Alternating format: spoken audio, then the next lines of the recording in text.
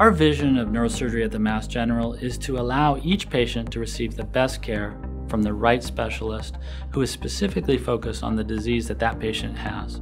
There's a sense of mission here, of the importance of interdisciplinary work, of the importance of collaboration and translation between the lab and the clinic that I've just not found anywhere else. Mass General Neurosurgery has created an environment of creativity, of innovation. So we have the largest hospital-based research program in the United States.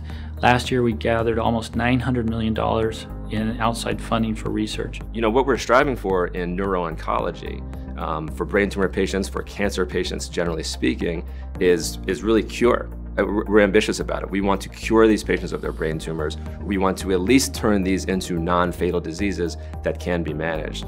Several years ago, we were the first to identify circulating tumor cells in the blood of patients with brain tumors. This exciting and groundbreaking discovery allowed us to, for the first time, look in blood and be able to pull out cancer cells which were very similar to what I would do in the operating room. We're hoping that by our less invasive liquid biopsy assay that we're able to get more information about those patients' tumors so that we can understand who's responding versus not responding, but also hopefully identify better and more effective treatments for them. A CAR T therapy is an active therapy under design whereby we take a patient's own T cells and re-engineer them with a new specificity towards a specific tumor antigen. We are just delving into the different sorts of opportunities with combining the traditional tendon transfers for spinal cord injury with now the newer nerve transfers. And our group probably has the greatest experience in the world with these types of injuries with these interventions. There's a very team-centered approach to all the problems that we deal with.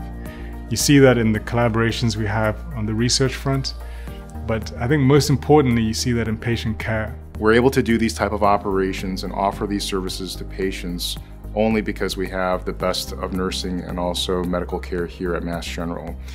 These operations are very resource intensive, they take a lot of effort, and patients often require skilled nursing, intensive care, as well as skilled anesthesia.